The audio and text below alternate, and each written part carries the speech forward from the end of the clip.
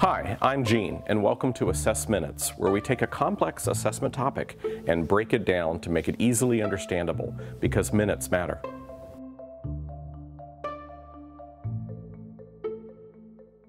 A common question that comes into us is, why do test scores fluctuate?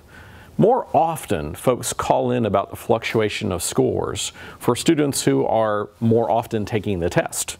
In other words, when a kid takes it in the fall and doesn't take STAR test again until the winter, there's been so much time and so much growth that has occurred between those two periods that many of the fluctuation elements get washed out.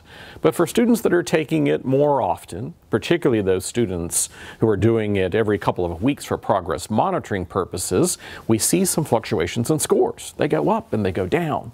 And so folks call in and say, why is this happening?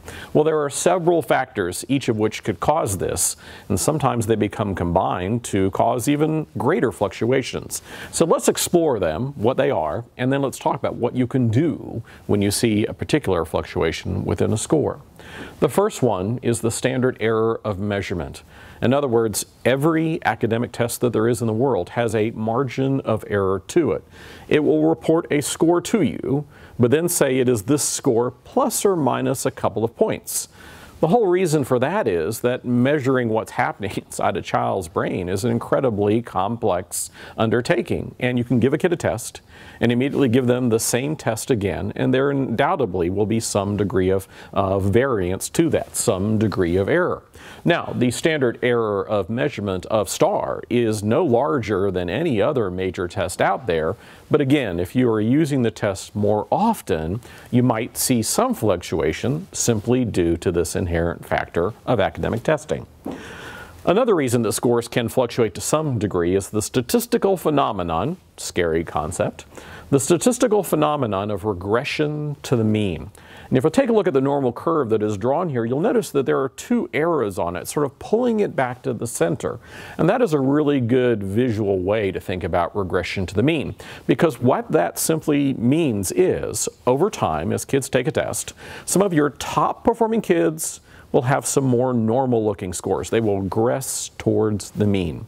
And similarly, some of your lower performing students will also have some higher scores. They will regress towards the mean.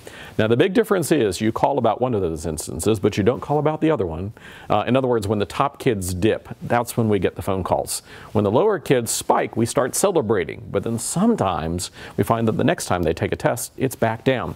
The same type of thing is happening. This is simply a phenomenon of students testing over time. But again, it can cause some of those fluctuations that we might observe. Performance factors would simply represent particularly good or bad days on the parts of students. As human beings, we have some of those days where we're firing fully on all cylinders, and other days where we just can't seem to focus and perform like we normally do. So sometimes kids sit down to take a test on a day that's simply not the particularly best day for them. And again, that would create some variance in their scores. And finally, there's the idea of fidelity of administration. In other words, are you administering or giving the test with fidelity in the conditions that are right? So the students sitting there, they're not having a particularly bad day. They are trying to focus. But are there factors out in the environment causing them to be distracted? For example, it was not uncommon when I was a school administrator for us to turn off the bells on state testing days. We didn't want the sound of the bells going off or announcements on the loudspeaker to disrupt students. But sometimes kids are sitting down to take STAR tests with all sorts of things going on around them. My own young nephew was actually sitting down at a STAR early literacy test one day, and the bell rang for students to go out to recess, while he and several other kids were still finishing their test. Without really thinking about what she was saying to them, his teacher said, "You all may go to recess as soon as you finish the test." Now think about what a young child's going to do. He quickly entered some answers. He had an artificially low score. It had nothing to do with the margin error of the test, regression to the mean, or a good or bad day on the part of him. It was simply that the conditions under which he was being testing were causing some distractions to him. So scores fluctuate. They go up and down some. It could be, when you see a score spike or dip. It could be one or a combination of these factors coming together on a particular day. So what should you do?